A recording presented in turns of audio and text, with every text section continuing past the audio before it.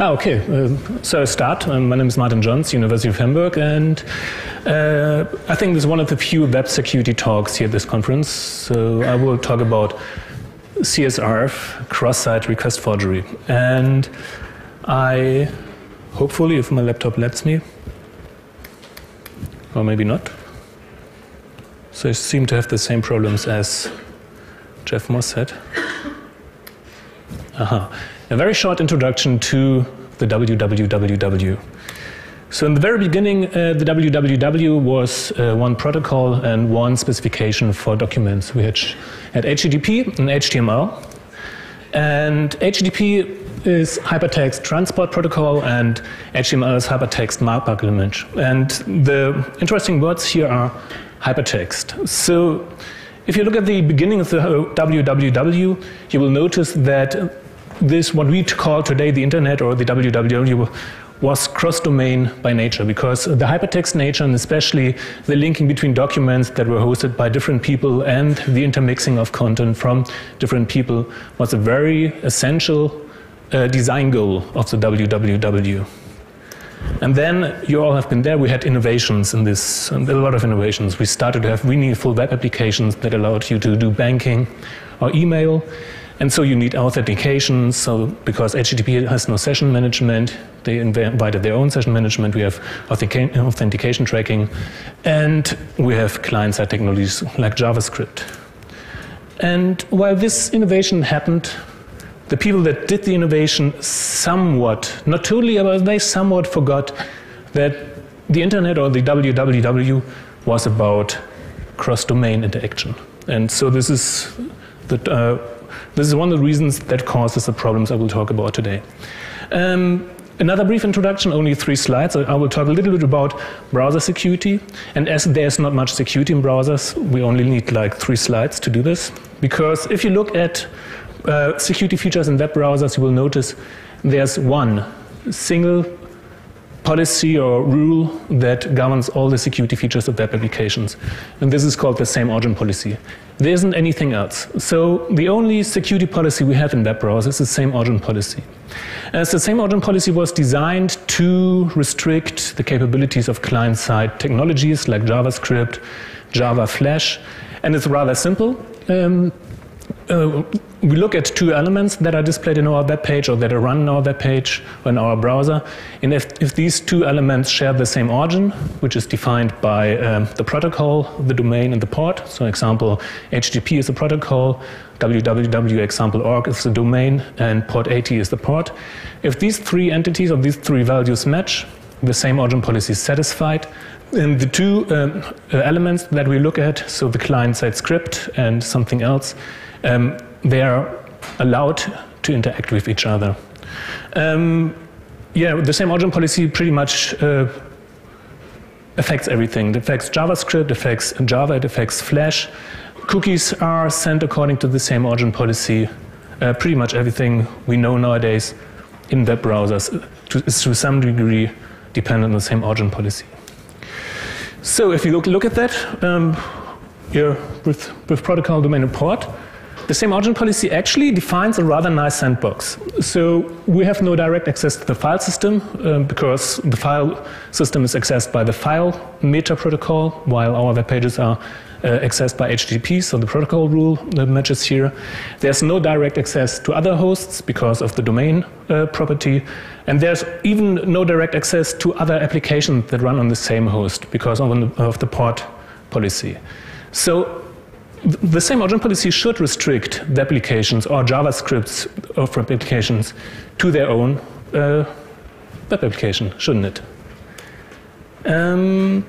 Not completely. There's a loophole in the same origin policy, and the loophole dates back from the very, very beginning of HTTP and HTML. So we have a couple of elements in HTML that implicitly cause HTTP requests. Image, style, script, iframe. Those are all tags that reference external entities, and so if the rendering engine of the web browser encounters those entities, the web browser causes another HTTP request. So if JavaScript is able to manipulate the DOM tree, so the internal structure, how the web page is displayed, and is able to insert new elements in the DOM tree. So JavaScript is able to insert new images in the DOM tree, new script tags, new iframe tags. And so by this action, JavaScript causes HTTP requests. The main problem is that the targets of those requests that are created this way by dynamically including image tags, script tags, iframes are not restricted by the same origin policy, because image tags are not restricted by the same origin policy, because image tags were there before we had the same origin policy in the first place. So this way, JavaScript is able to do indirect communication to cross-domain hosts.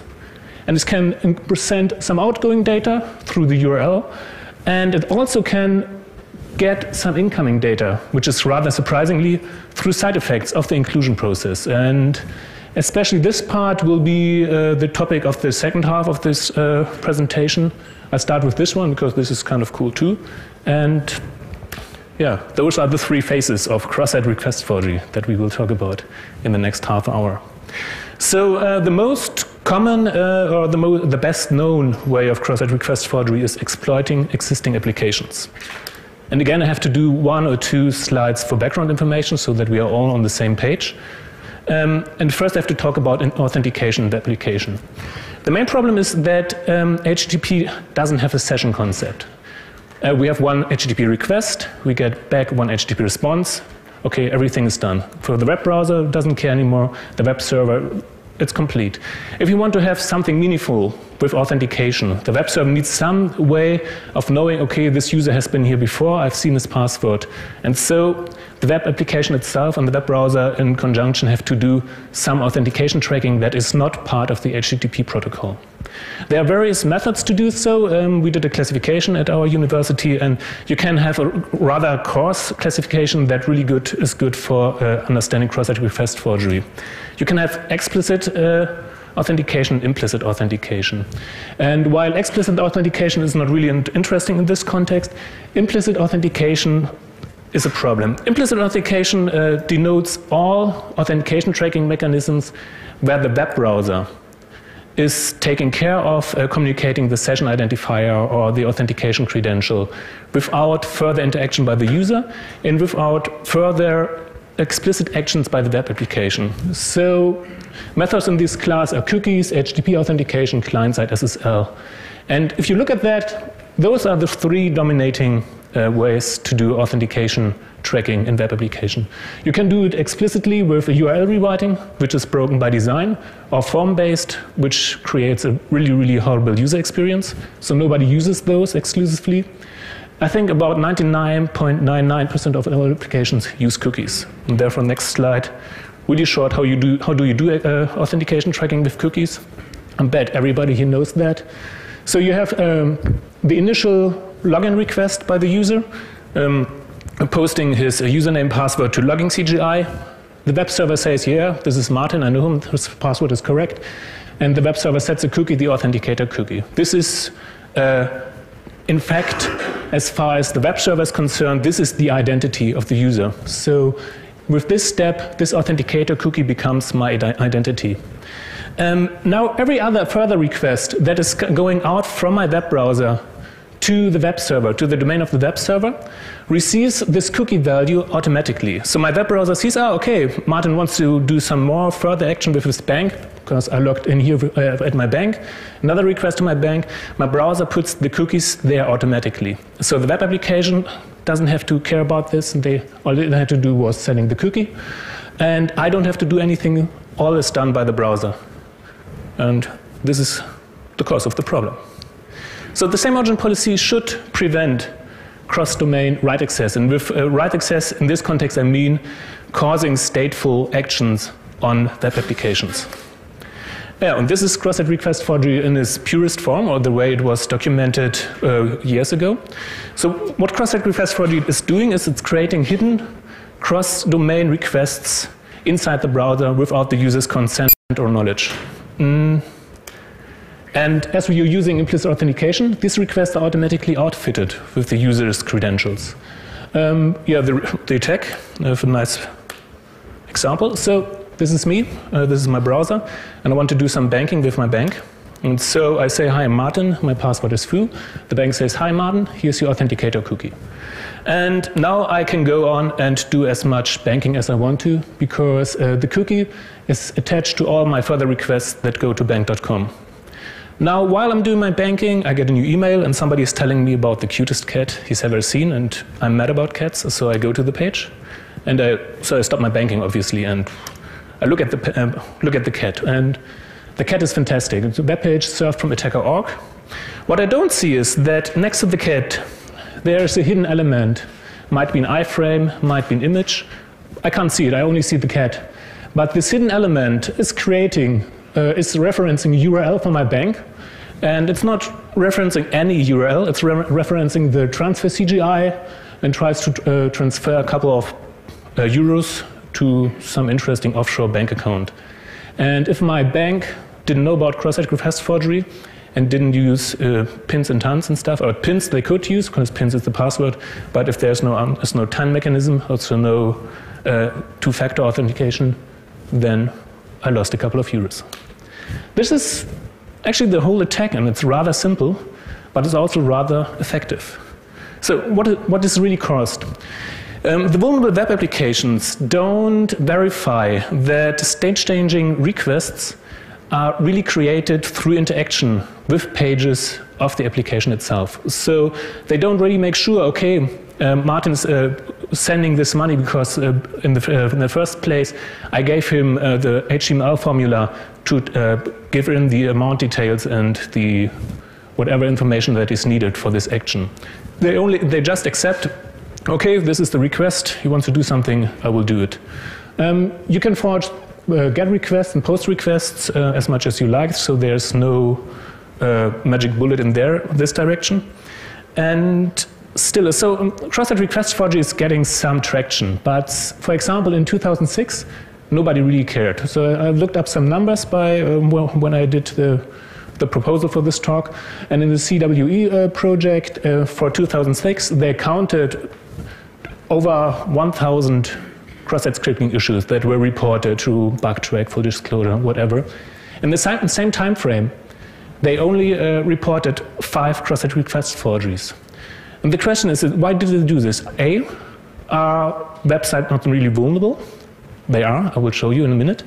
Or B, is cross-site request forgery actually not that bad? Are the capabilities of the attacker not that big? And I hope I will convince you that they can be big, depending on the situation. So I have 3 examples of previously found, reported, and fixed cross-site request forgery problems. We start rather easy. So who of you knows Dick? Okay, one. So Dick is something like Slashdot only with democracy. So the users are able to submit some stories to Dick, and they are buried somewhere in the system. And if a user of Dick likes this story, he digs it. So he says, okay, I vote for this story. And the more votes the story gets, the ranks increases, and it is more likely to be seen by the users. And really high-ranked stories end up on the front page of Dick. So Dick didn't protect the interface against cross-site request forgery.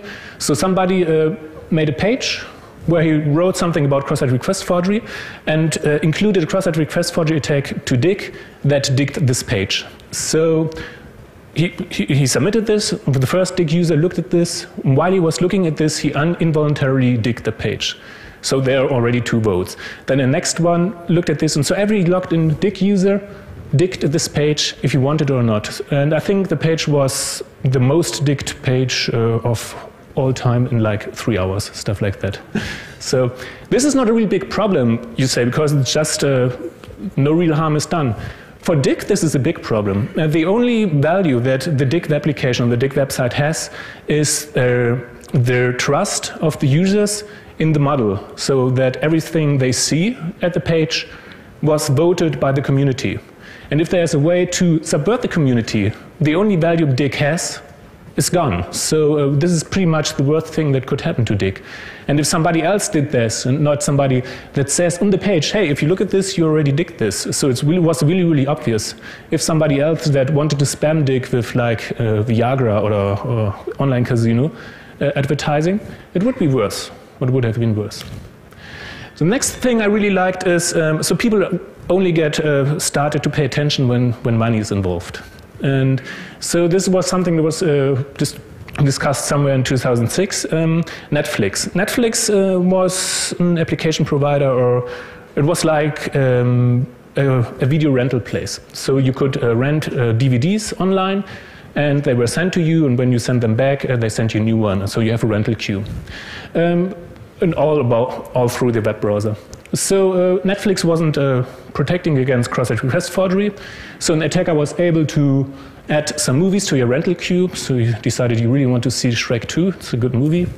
And he was able to put this movie at top of your queue. So he said, okay, you really should watch Shrek 2. And so the next movie you get is Shrek 2. And then he changed your name and address and said, okay, you are now living at my apartment. And now he's getting the DVD. And he also could take over address and email and the password. And he could overtake your complete account with cross-site request forgery. So this was kind of ugly. And this is a hacker conference. So really interesting is owning other hosts. So this was an issue that I found when I started to learn about cross-site request forgery. So WordPress is a rather popular blogging software. And WordPress was also not really protected against cross-site request forgery. And every WordPress blog looks different because they have themes.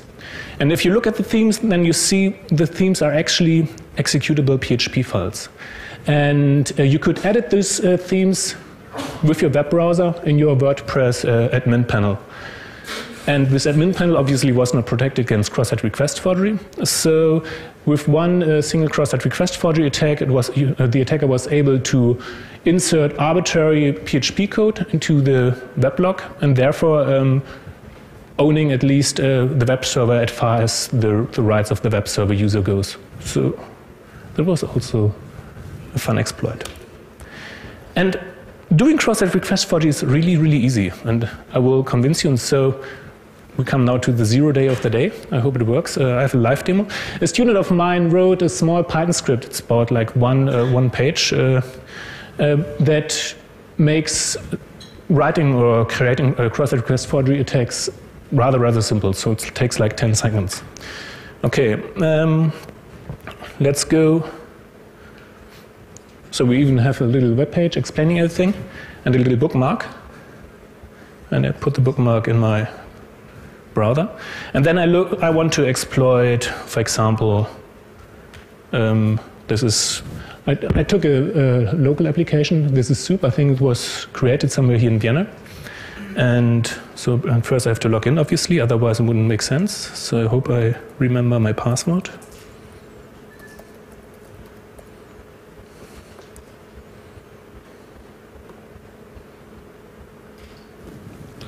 Okay, I'm logged in. So if I want to create, obviously every cross-site request forgery attack has to be tailored to some request target. And so usually you would go to the web application, look at all the forms and see what you can do. And this is what our little tool does automatically. So for example, if I want to create a cross-site request forgery attack for the post interface,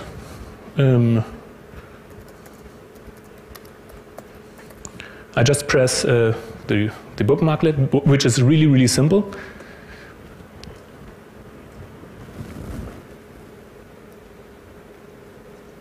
Okay. And all the bookmarklet does is it looks through the DOM tree and identifies HTML forms. And the other action it does is that it changes the action of the HTML form, that it doesn't point to Soup anymore. Now it points to our exploit-o-mart script. And when I press save, I'm redirected to exploit-o-mart, and I can just, this is already really, really nice. I only have to go to a shell and pass it here. And now I have my exploit HTML, my index HTML. Okay, let's go back to my Soup. Okay, there's nothing there, but if I visit now the exploit page that I just created, that's hosted here, I only see the beautiful cat that I showed you before.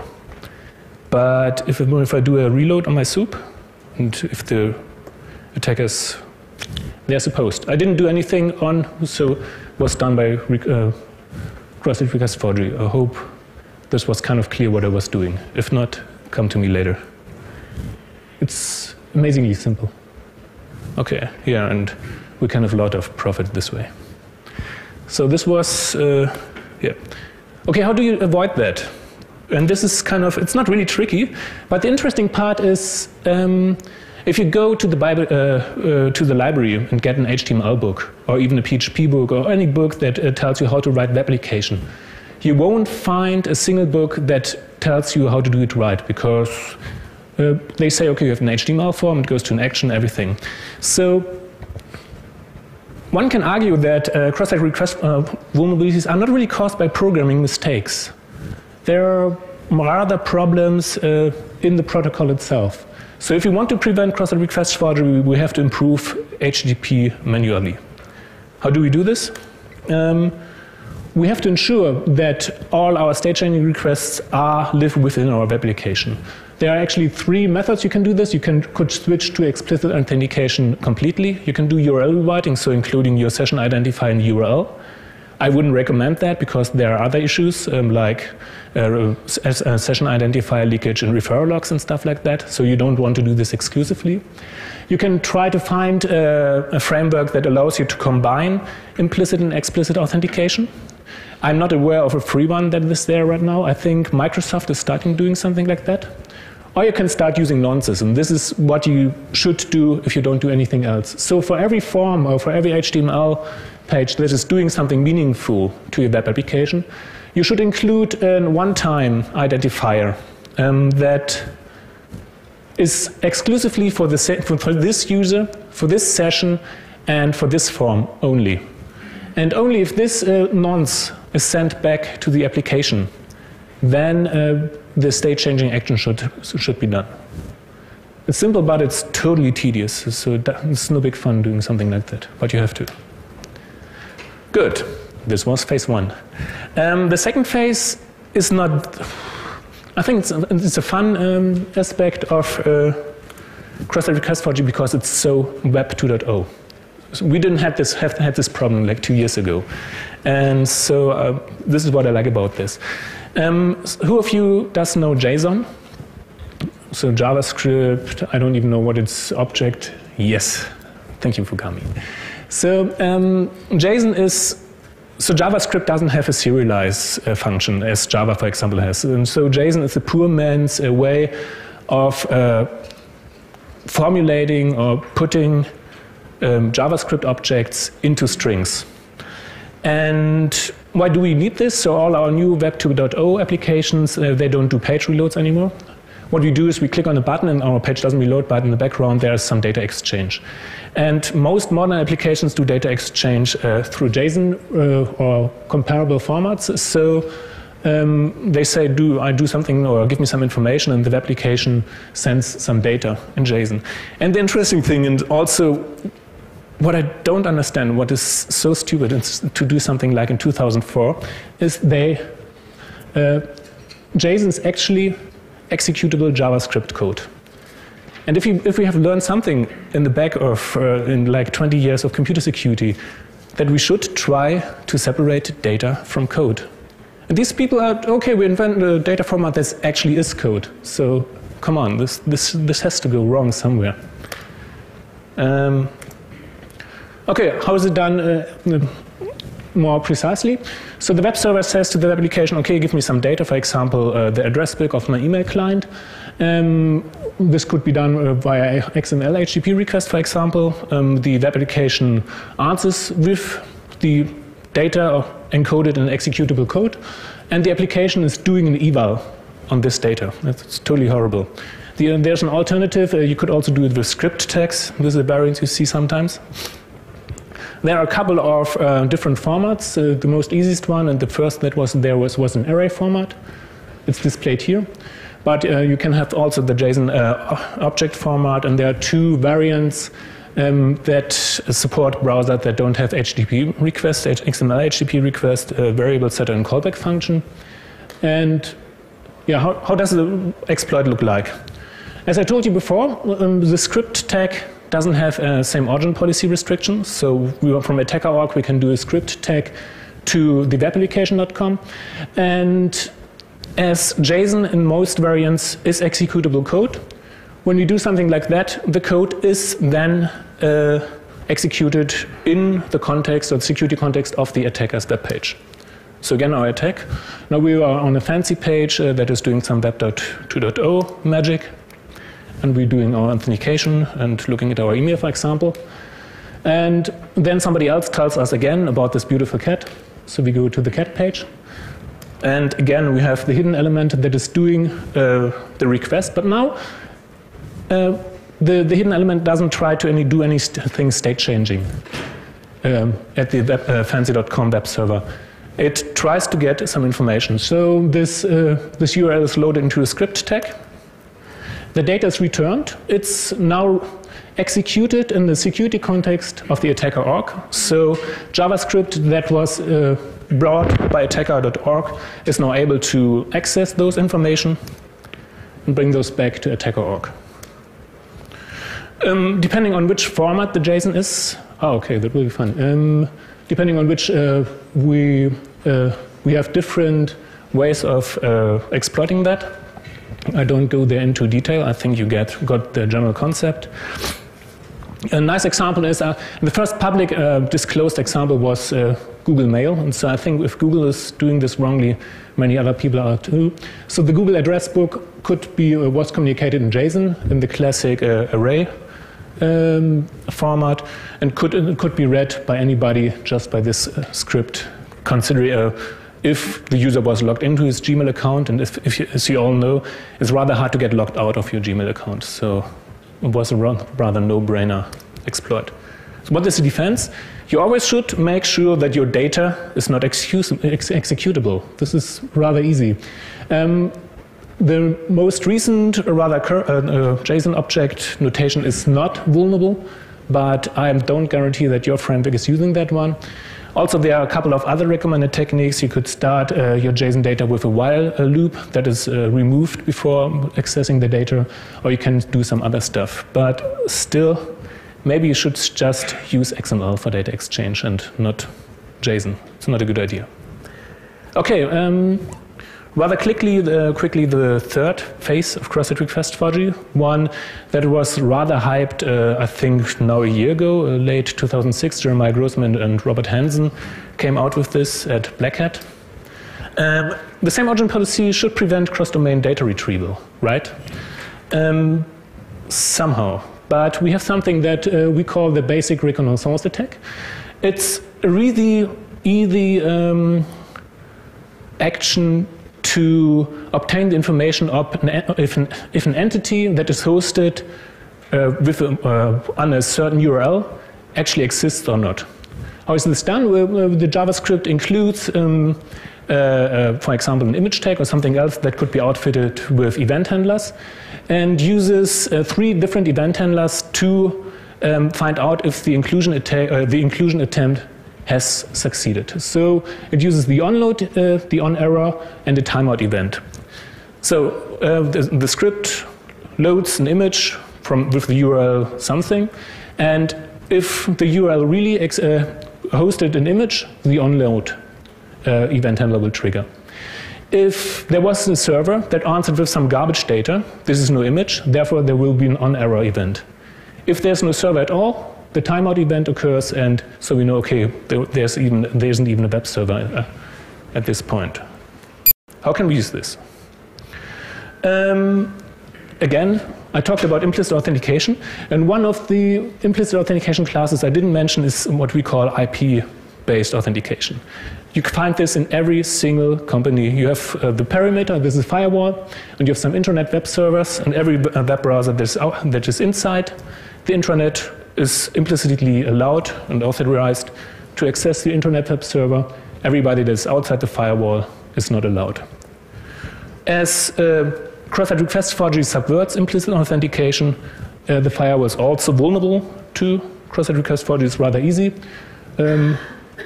We have the request for the cat picture, and now the cat picture brings a little guest that references internet resources. So if you put this together, we have the basic reconnaissance attack to find out what is hosted in the intranet, and we have the cross-site request forgery attack to do something meaningful. The attacker is actually rather powerful. So to make it more clear, so the malicious host here wants to know if there is a server at some private IP that he hasn't been able to access because of the firewall. So it sends its cross-site request forgery payload. And the cross-site request forgery payload now tries to access an image that is supposedly hosted at 10.10.10.10. Depending on, as I told you, if there's actually a server or not, a different event triggers. Usually the on-error event would trigger if there is a server, because this is really fast. If the request goes into nothing, then there's a timeout event. And this information is sent back to the attacker. Okay, but this is not a really biggie. So this is not cross-site request forgery, but it's rather important as well. So all my hosts are netted, and I use some rather obscure 10.whatever IPs. So the IP space the attacker has to scan through is so big, I'm rather safe, people say. We don't have not only have JavaScript in our web browsers, we also have Java. And Java is something nice. Java has a socket object. And the socket object allows us to do socket connections from the website in the browser back to the host. And the socket object gives us information about the local IP. So if your company allows you to execute JavaScript, execute Java applets, then your IPs are not really that secret to the outside. Okay, what can we do, or what can the attacker do? At first he would do a ping or HTTP sweep through the intranet and see which IPs actually are hosting servers. After he found the servers, he could do a fingerprinting attack. I'm not sure here. A fingerprinting attack to load websites from the servers and try to find out what is actually hosted there. So depending on what you do there is you use unique URLs. So every single web application has a unique URL that is not shared by anyone. You have PHP Easter eggs to find out which PHP version is running on the web server. You can find out if you have Apache or IIS, because they all bring like documentation stuff that is rarely ever removed, especially in the intranet context. And you can do this really easily, especially with Firefox browsers, because you have access to the error console that gives you even more information. This is rather easy and nice to do. There are some other problems. You might encounter HTTP authentication, which pops up then, because all you're doing, or all the attacker is doing, is executed in the web browser of somebody that doesn't know what's going on. And so he wants to be stealth. And if he encounters an intranet host that is protected by HTTP authentication, nice, viewable dialog will pop up to say, give me a password or anything. But Stefan Esser, that he's here at the conference, but not in this room, I think, found a couple of nice techniques to get around this. The main technique is, okay, you send requests to the web application, but those requests are not completely valid. And therefore, the web server sees, okay, there's something, gets back an error message, but he never goes to the point where the web server itself finds out, okay, I should have demanded authentication. So this is a really nice trick. What can he do? So he can locate intranet hosts rather easily. He can fingerprint the applications, and now he has a nice list of promising points for cross-site request forgery attacks.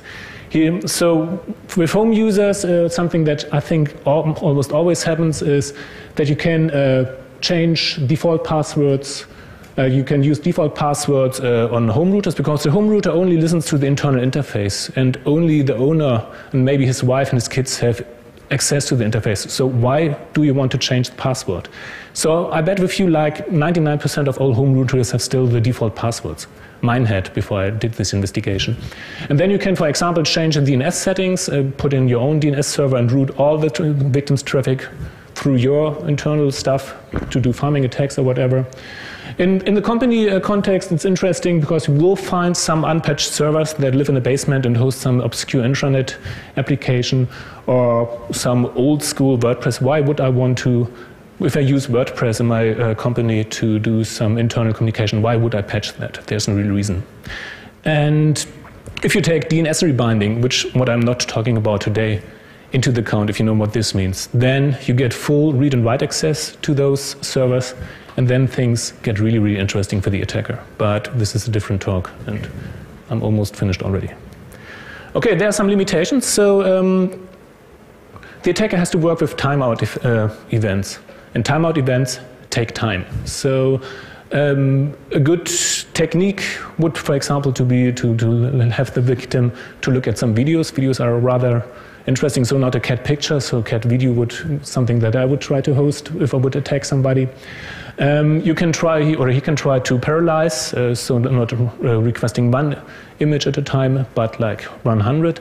Most web browsers, and especially Windows XP and Windows Vista, set limitations on the number of parallel connections that are open. So this speeds up the attack somewhat, but not totally.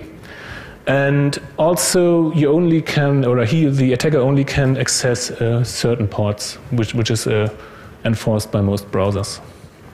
Okay, countermeasures. This is basically 2 slides to tell you what I'm actually doing. I'm not investigating those vulnerabilities. Usually, I try to fix those, and we've built at our university 2 countermeasures. Both take effect in a web browser, so we built 2 browser extensions to protect against attacks that try to exploit applications. We built an extension that drops all implicit authentication information from cross-domain requests, which is rather unobtrusive and works. And the other one, this is Request Rodeo. The other one we built was Local Rodeo. This protects the intranet against the reconnaissance attacks. We do the segmentation between a local and remote IPs, and if a web page that came from a remote IP tries to access a local IP, the request is dropped. So it's not that hard to fix the situation, but right now we still have the problem.